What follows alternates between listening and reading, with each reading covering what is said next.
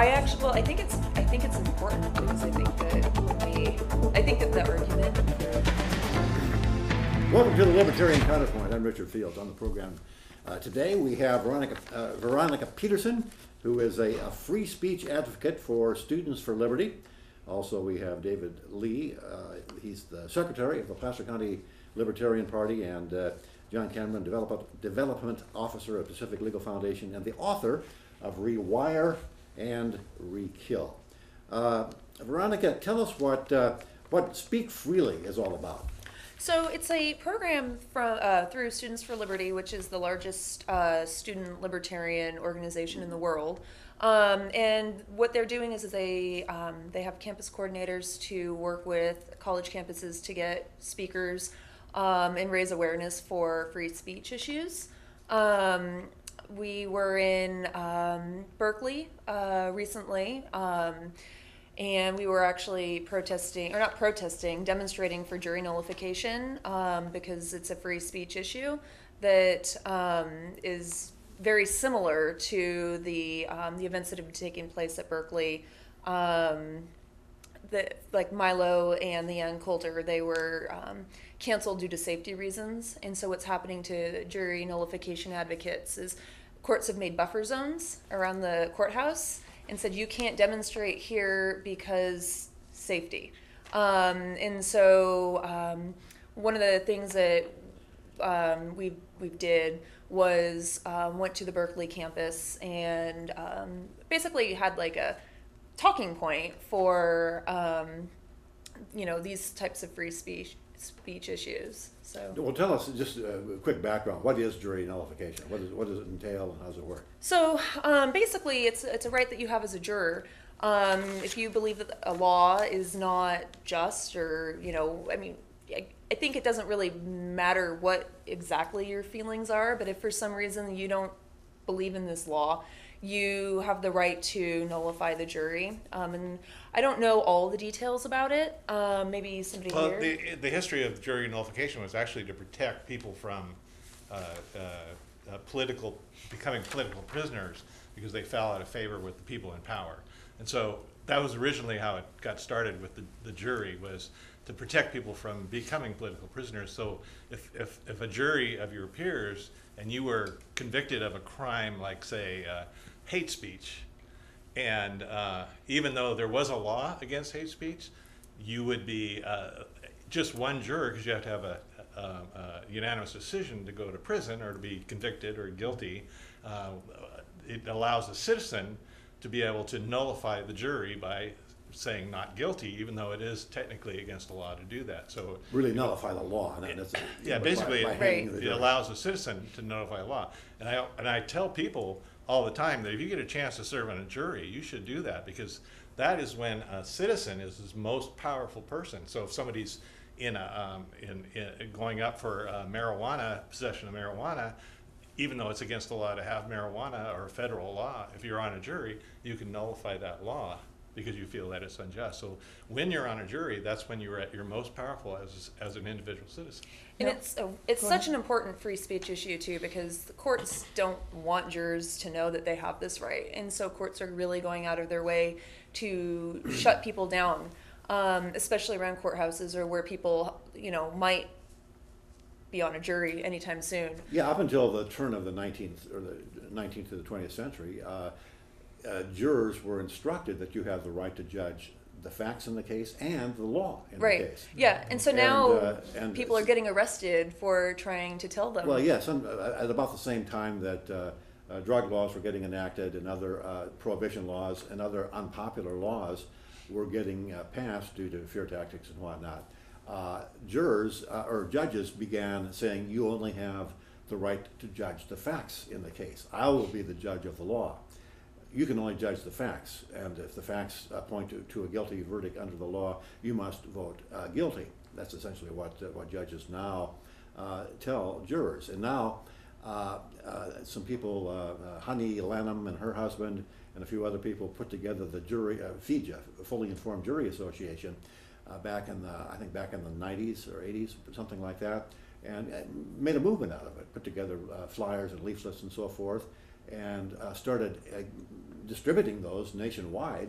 And so what's happening now is people who are fee activists are picketing courthouses when there's a particularly odious trial going on for, say, drug possession in the federal court, that kind of thing.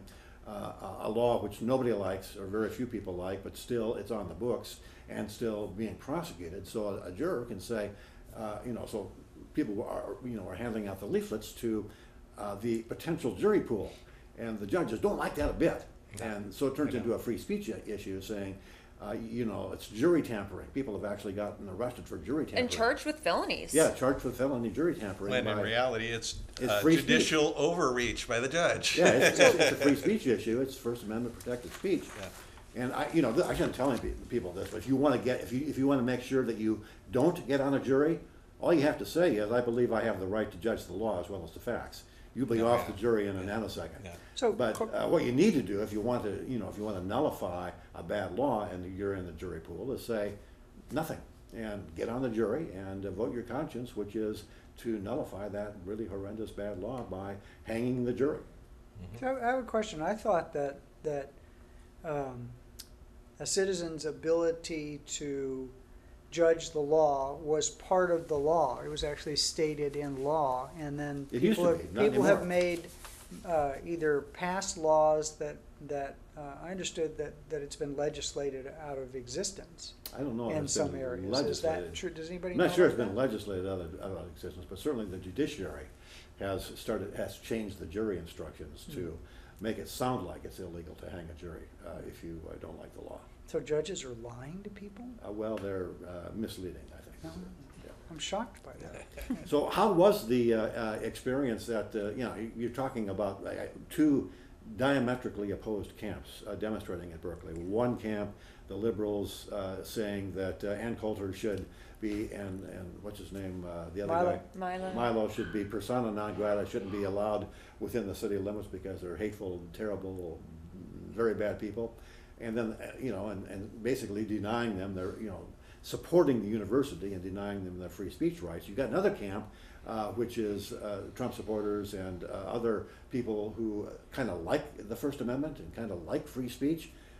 They're separated by about 10 blocks, but they're both in Berkeley. How did it work out? Was there armed warfare or anything? So that day, it was peaceful. Towards the end,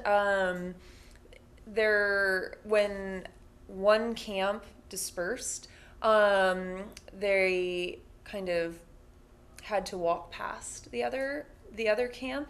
The police presence, though, was unreal. Tell us about that police presence. Holy cow! On campus, when I walked up from BART, about 2 blocks from campus, I probably passed 30 cops. As I walked across the campus, there was 2 helicopters, and I was just thinking, helicopters, right? I actually don't know, but I was thinking, I don't know how students go to school here. I mean, the tension was just thick. And then you got over to Sproul Hall, and I think there was at least 100 police officers in riot gear, and kind of everywhere throughout town there was just police. How did that compare to the number of demonstrators? So I don't know. I think that the demonstrators were scattered around at different places and different times. The anti-fascists didn't end up showing up. In the sense, I don't know really what that means, but there was no big violent. Well, the speech by that time had been canceled, so the anti-flag people probably were not as motivated as they would have been otherwise. Right. There was still definitely a group of people that were really raising the issue. Like, their position was clearly, this isn't a free speech issue, this is about fascism. And as a free speech advocate, it can be about both. I think that that's really important to keep in mind. We need to let fascists say their thing so that we can discredit them with their own words. I saw there was a video or like a news broadcast afterwards, and there was this lady, and she was just sitting on the bench, and she was saying, I think everybody should be able to be able to say what they think, and really it just sorts it all out for us, right? Like, the people who are saying dumb things are exposing themselves, and saves us the hassle. The antidote for bad speech is more speech. Yeah. John, there was a peer-reviewed publication. This is right up your alley. A peer-reviewed publication in the magazine, or in the publication, Organization Studies. They did a survey. They found that only 36% of geoscientists and engineers buy into global warming as a crisis. Now, a lot of them said that it exists or whatever, but only 36% said it was something we need to worry about. Another survey showed that only 30% of meteorologists, that's the weathermen, are worried about global warming, according to a survey by the primary meteorological society, the American Meteorological Society. Only 89% say it's a thing, but only 30% say it's actually a serious thing. Does this mean that there's now a consensus on global warming? The science is settled. The science is settled. It's strange. I've always found this really strange that this one study that everybody quotes, that 97% of climate scientists are in agreement that global warming is caused by. If you ever look at how that survey was derived, in essence, they chose a group of papers that supported the viewpoint, and then only 97% of the 100% of pre-selected actually agreed with the fact that they'd stated in their papers that it. But they chose people who believed in the whole man-made global warming, and cherry-picked it. And if you I like Wikipedia, but even if you look at the Wikipedia article on it, they've cherry-picked surveys that show it.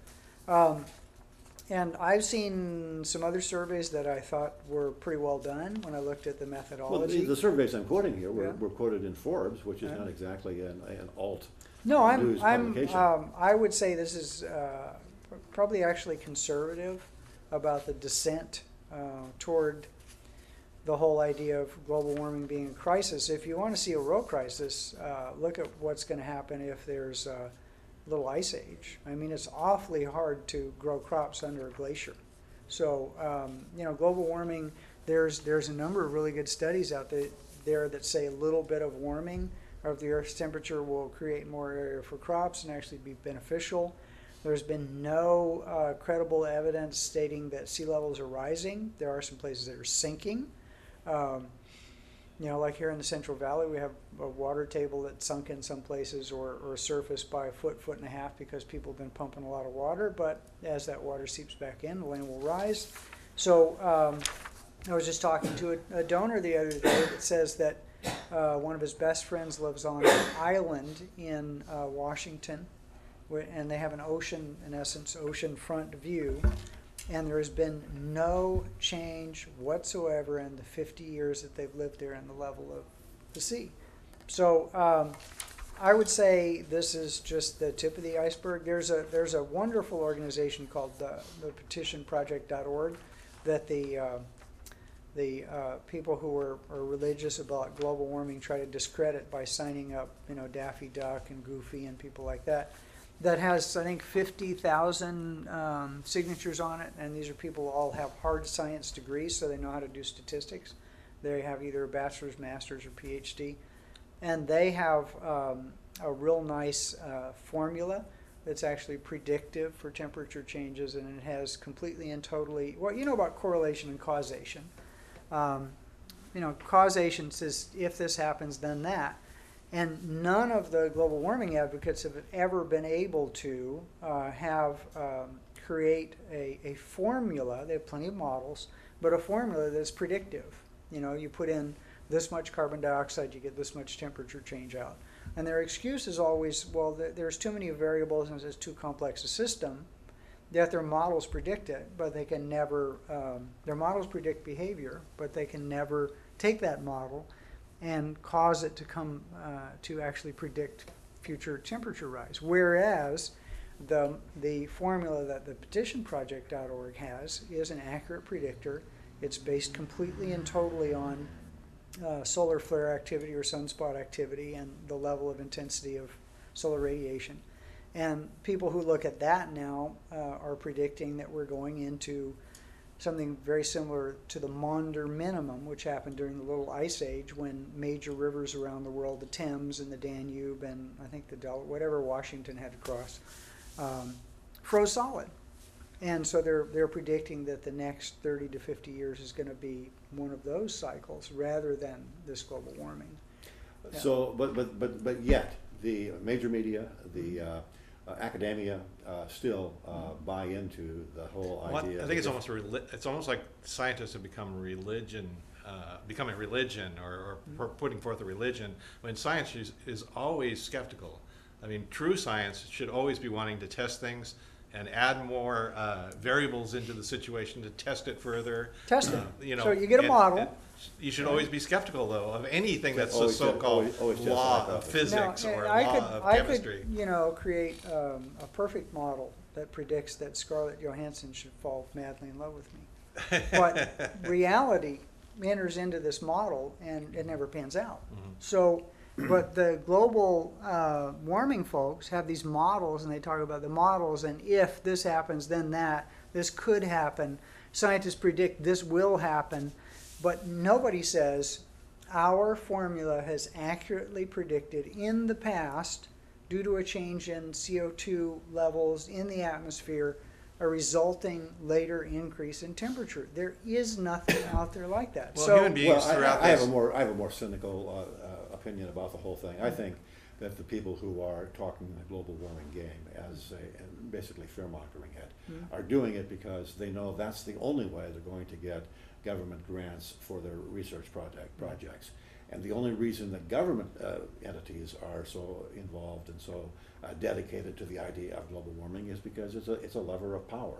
If they can dictate what the entire energy producing industry does, they've got control over a huge percentage of the economy, and control is what politicians are looking for because it gives them a tax base, an excuse to tax, an excuse to regulate, an excuse to essentially push people around and do whatever they want. And tread on the little guy. That, I think, is what really is going on. I'll take it a step. It's an excuse for bureaucrats and politicians to have their way. I would be really happy if government funding went to replicate studies instead of just further, just dumping more money into studies that haven't shown to be repeatable. I think that would be a really useful, I think it would be a really responsible thing to do before we dump, millions of dollars into. Well, we're spending now, basically we're taking the economy and completely distorting it and using tax codes to promote certain quote unquote green energy. And, I'm upset about it for that reason, but what really upsets me is the statement they make that this science is settled. Science is never settled. Science is most. Let's just look at health. Let's just talk about health. How long ago, a few years ago, dietary cholesterol was supposed to lead to increases in blood cholesterol level heart disease. Now, totally discredited. That's completely discredited. 30 years ago, 35 years ago, and this is medical science. This is medical science that has been billions of dollars, lives depended on, and all the rest of that. 30 years ago, 35 years ago, when people had stomach ulcers, there were operations, they'd take out part of their stomach. And then a scientist in Australia found a certain bacteria that was always present in all the cultures he ran for people with ulcers. He could get nobody to pay attention to his studies. So he ingested this bacteria himself, developed an ulcer, and then took an antibiotic, killed the bacteria, the ulcer went away. So we ask ourselves the question, why would nobody look at these studies? And this feeds to Richard's point, because it was $1 billion a year minimum industry, cutting people open and taking out half their stomach.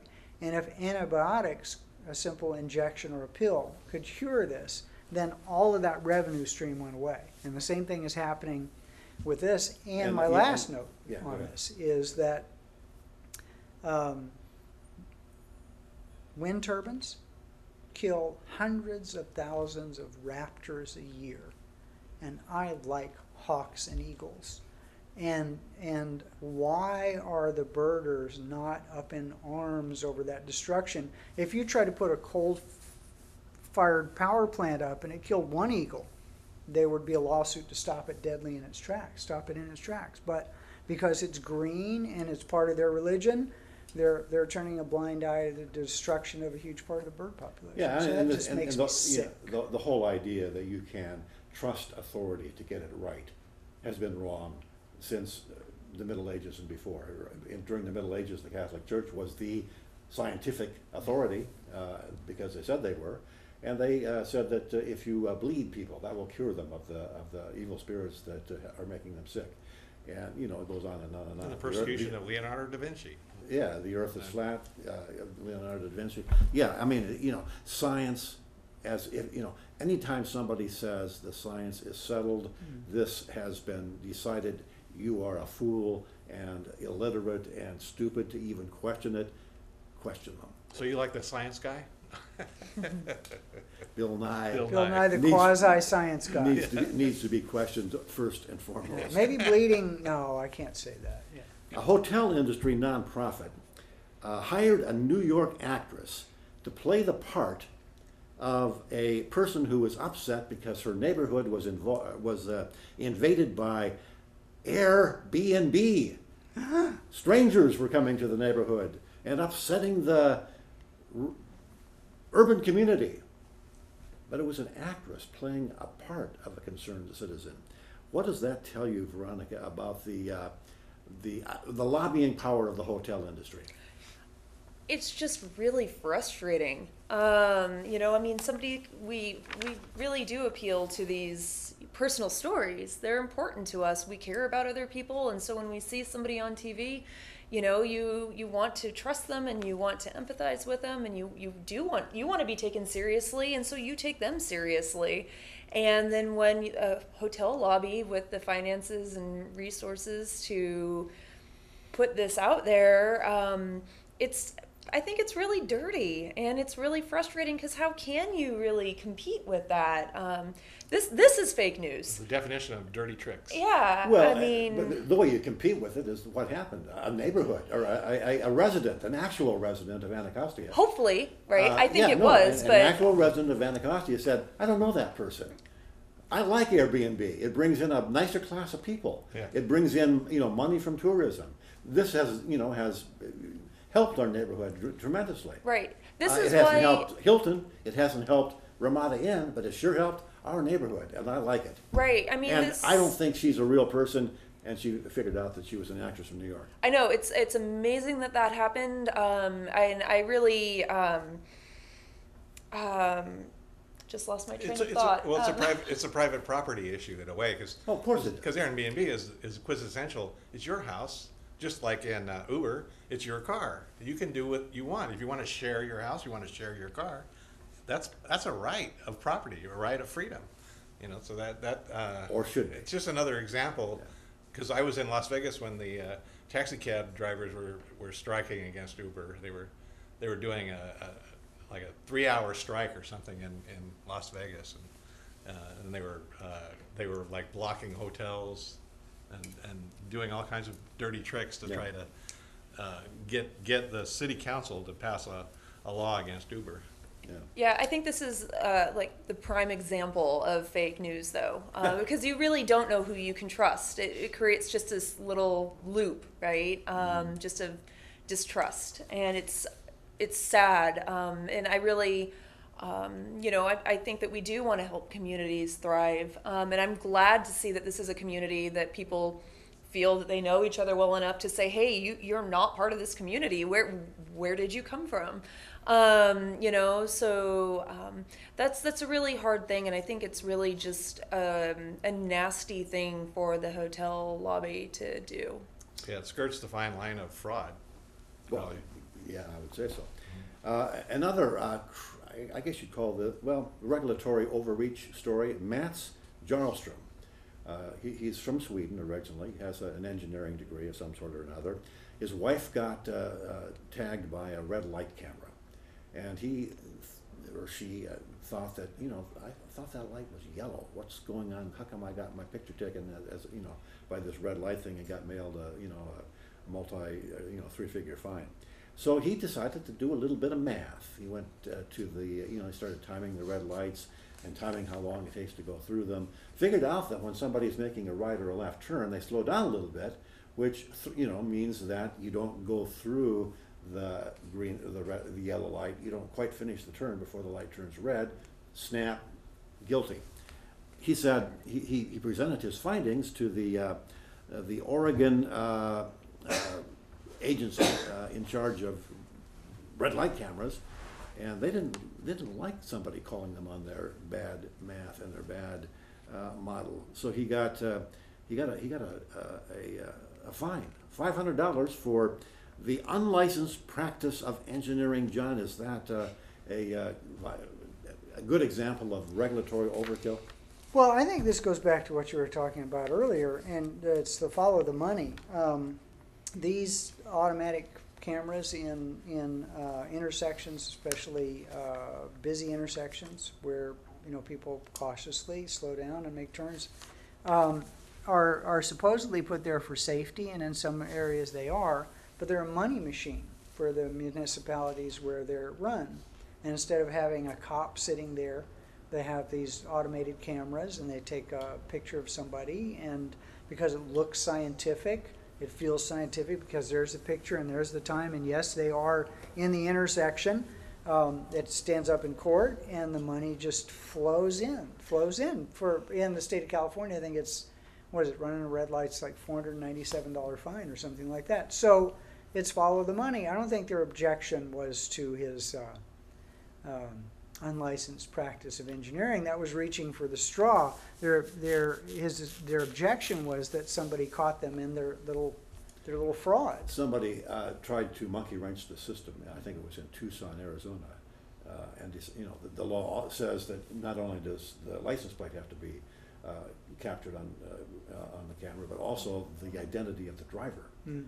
So a guy started driving around in zebra costumes and lion costumes and clown costumes, and they couldn't figure out who he was. So they went after him for some sort of whatever, I'm not sure. One more topic before we run out of time here. This is, I think, a great example of hypocrisy. Bernie's wife, Jane Sanders, is under FBI investigation for fraudulently inflating the number of fundraising commitments and securing a loan for the now bankrupt Burlington College while she was a president there. Does this call into question the whole Bernie myth? Oh, of course. I mean, yeah, it's a really great example of these things aren't real. They're just not real. These politicians are all fakes. Yeah. That's the show. We'll see you again next week, same time, same place, on the Libertarian Counterpoint on Channel 17, Sacramento, YouTube.